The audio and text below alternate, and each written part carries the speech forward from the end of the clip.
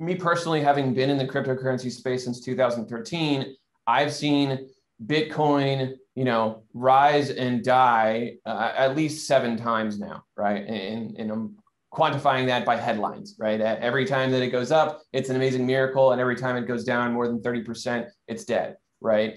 Yet here we are with it still being more valuable than it's ever been.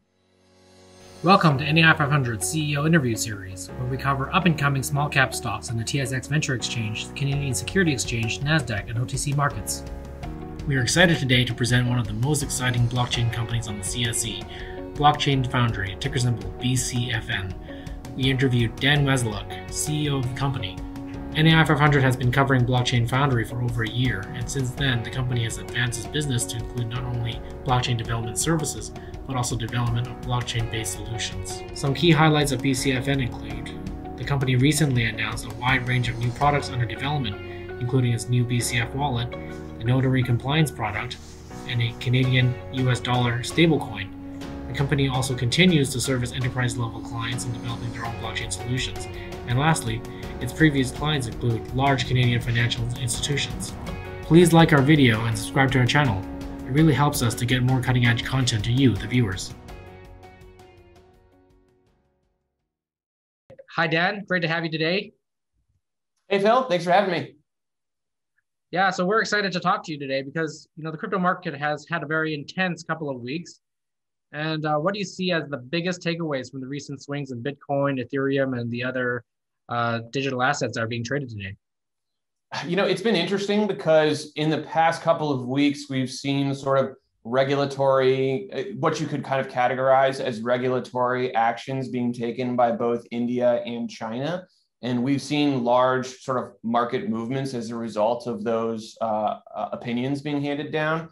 Now, what's interesting is that, within the last 3 months, India sort of flat out banned crypto. And then just within the last week or so, they backpedaled a bit on that opinion.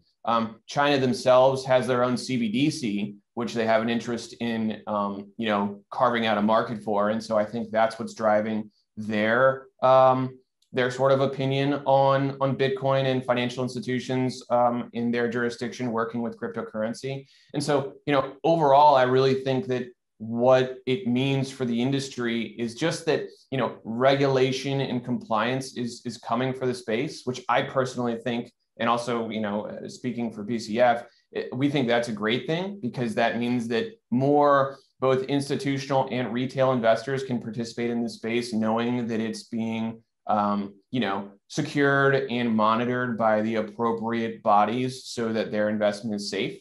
And so I think it's a great thing. I just think it's an indication that the industry needs more tools to help deal with these sort of regulatory and compliance challenges. And that's a big focus of what Blockchain Foundry is working on this year. Well, that's good. And in May, you actually announced that one of your key strategies for 2021 would be to launch a proprietary BCF wallet for holding Syscoin assets, as well as Ethereum-based tokens and Bitcoin. Now, what is the impact of this wallet for your revenues?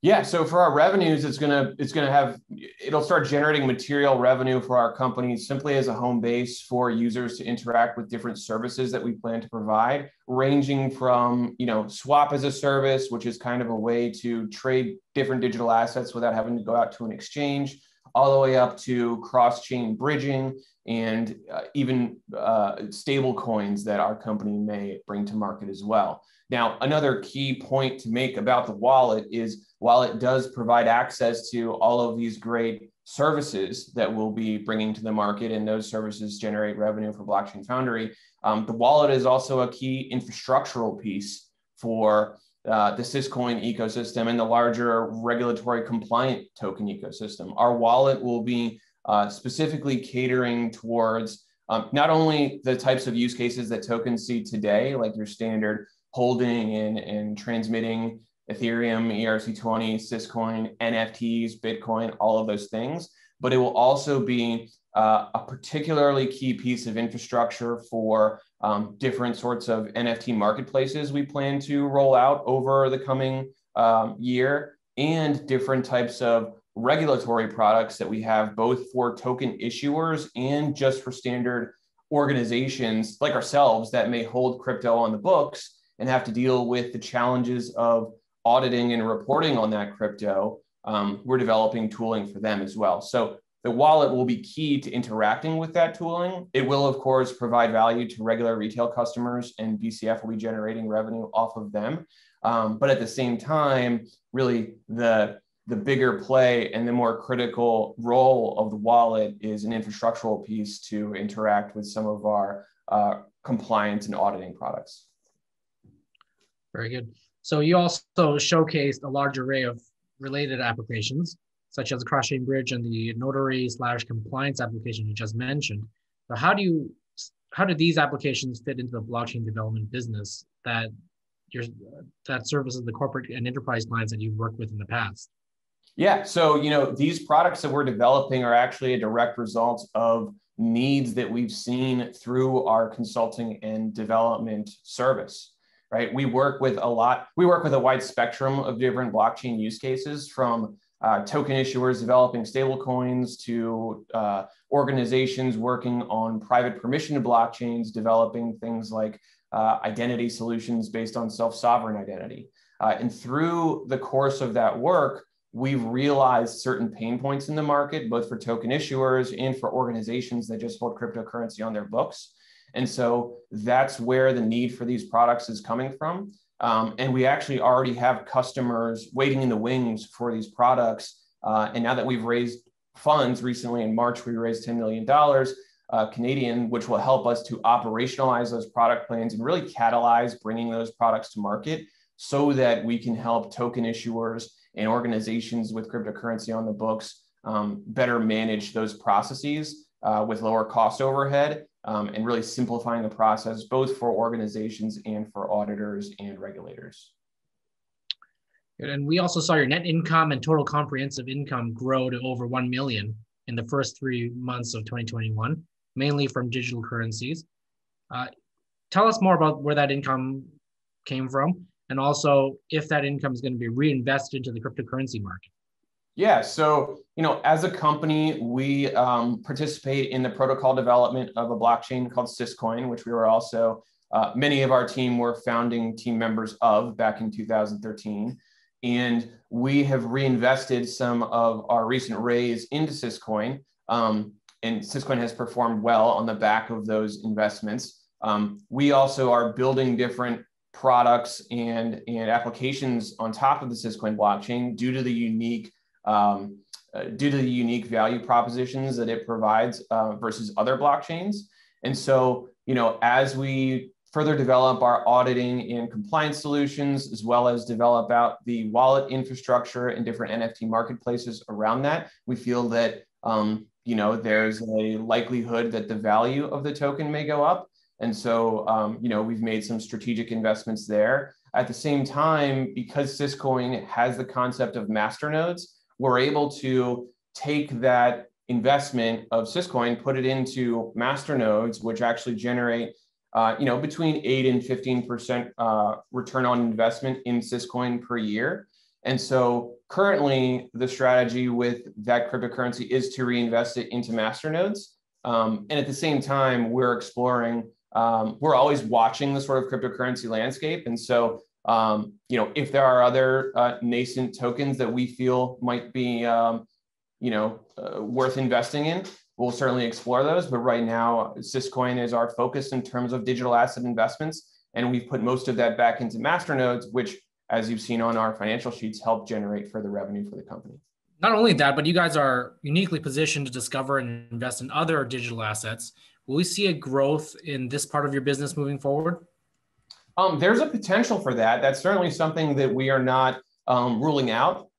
We are actually on the precipice of launching a new version of our website, which also includes a unique accelerator program that we'll be offering to different sort of digital asset-based initiatives that are looking for help getting their project off of the ground. We have a framework for evaluating, different aspects of those projects for likelihood of success, so to speak. And based on those evaluations, we may take an active role in helping to, develop and bring the vision of those products to market, while at the same time taking an active sort of equity position in those projects to create alignment between our business and making them successful. That initiative is very nascent and just launching here in the next week, right? And so I expect it to probably be a few months before we see anything material coming out of it. But that's just to say that we're certainly keeping the door open to those types of opportunities, and even have started to structure a formal program to better evaluate and select different opportunities in that area. I had just one last question, and it really comes from the fact that most of our viewers and our readers are traditional capital market investors. Mm-hmm. Since we saw so many swings in the market in the last couple of months, some of them have asked, is the crypto market, a DeFi market, is that a bubble? And is this going to last a long time? So what do you have to say about that? I definitely think it's not a bubble. I think that there are going to be swings, and that's normal. Like me personally, having been in the cryptocurrency space since 2013, I've seen Bitcoin, rise and die at least 7 times now, right? And I'm quantifying that by headlines, right? Every time that it goes up, it's an amazing miracle. And every time it goes down more than 30%, it's dead, right? Yet here we are with it still being more valuable than it's ever been, right? I mean, it's not $60,000, but it's also not $1,000. And I think that, that trend is going to continue of parabolic rises in price followed by corrections and consolidations. And then we'll reach some level where there's, a level of market stability around the asset. And we're just not there yet. I know that people think that because it's been around for, roughly a little over the, 10 years that makes it old. But really in technology terms, that is still very young. And so I still think it's in a price discovery phase, and it's certainly still going through the machinations of mainstream adoption, which also include things like, clear regulatory guidelines. And what we're seeing is really regulators trying to apply regulations that exist today to digital assets.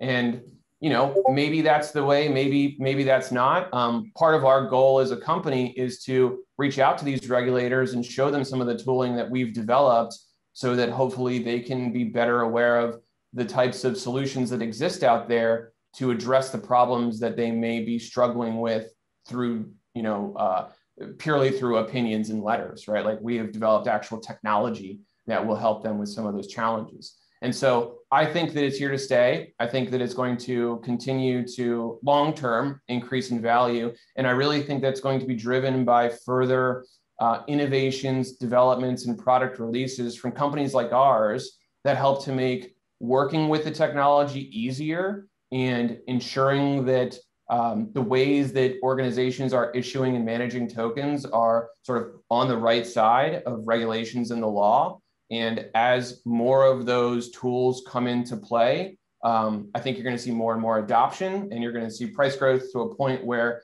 it becomes more stable. And at that point, when Bitcoin price sort of stabilizes, I think you'll see it start to get used a lot more for regular real world payments. I know a lot of people hold on to it today as like a store of value, but that's because of its volatility and general trend towards value appreciation. But at a certain point that will stabilize, at least that's the theory of Bitcoin's economic model. And at that point, people should start to be able to use, fractions of a Bitcoin, Satoshis, to transact, buy a coffee, go buy your groceries, that kind of thing. It might be 3-5 years before that actually happens, right? But I think that will happen. And when that happens, the price will be higher than where it is today. And that's just my personal opinion, and definitely not financial guidance or anything like that. Good. And thank you very much, Dan, today for giving us a good overview of not only the crypto market and the DeFi market, but also BCF. Thank you very much. Thanks for having me, Phil. Look forward to the next session. Please like our video and subscribe to our channel to help us get more cutting-edge stock coverage to the market.